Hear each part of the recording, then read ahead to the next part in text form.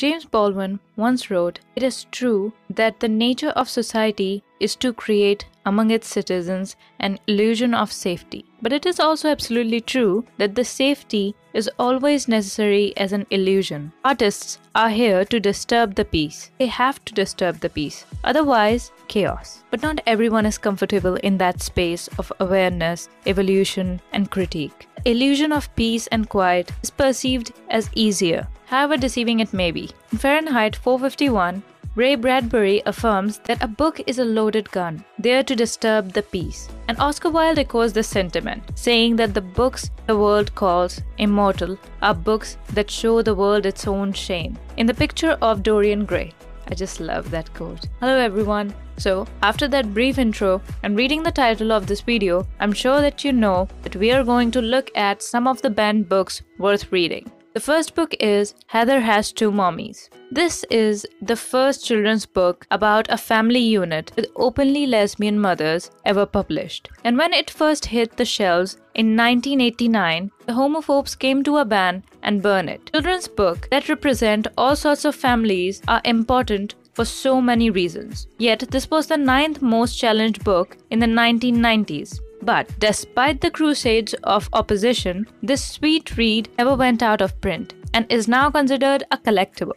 Now the second book is The Adventures of Huckleberry Finn. Perhaps the most hotly debated and controversial book on this list is Mark Twain's classic The Adventures of Huckleberry Finn. It's been challenged throughout the years for its casual and repeated use of the N-word as well as racist, classist, and gendered stereotyping on every page. As one of the leading scholars on Mark Twain, Harvard graduate Professor Jocelyn Chadwick says, aside from the book's importance in American history and in the study of Twain, it is also critical because of the debate it engenders. She also argues that that is exactly what he was hoping to instigate with the book Conversation, Debate, Deep Analysis, and Social Consciousness.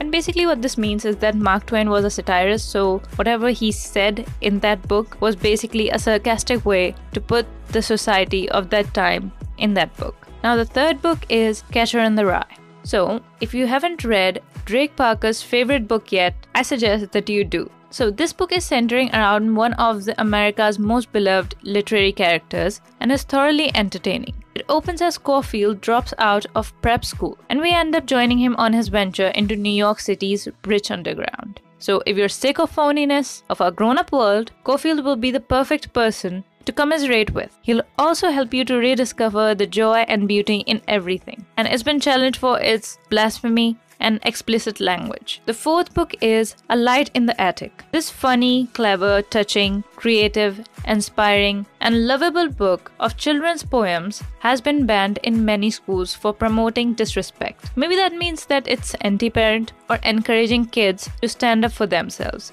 or making light of boring household chores. And I'm not quite sure which. So, A Light in the Attic to make it to the New York Times on the bestsellers list. Just speaks to its genius. It's conversational, fun to read, and witty, making it one of those books both kids and adults can connect with and enjoy together. The fifth book is The Giver. Can you imagine a life without pain?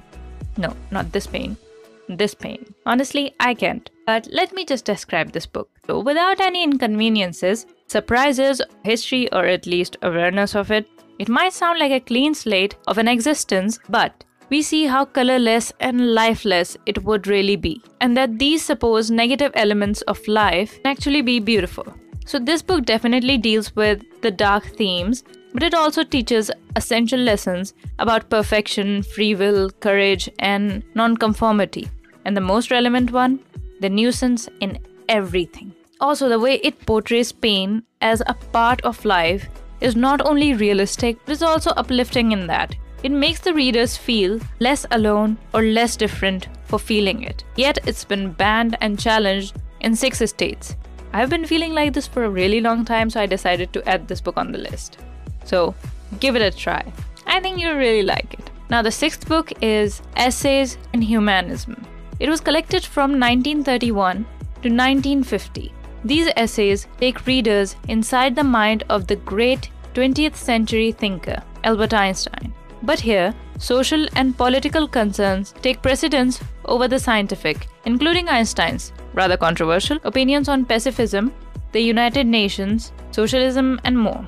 In perhaps the most ironic example on this list, Fahrenheit 451, a book that is literally about the dangers of censorship and burning books, and it has regularly been banned and censored since its publication in 1953, I guess. So basically what happened was that the book was deemed controversial for its use of profanity and because it describes the Bible being burnt. These two things still rile up some people in modern times, and I'm not judging, I'm just saying.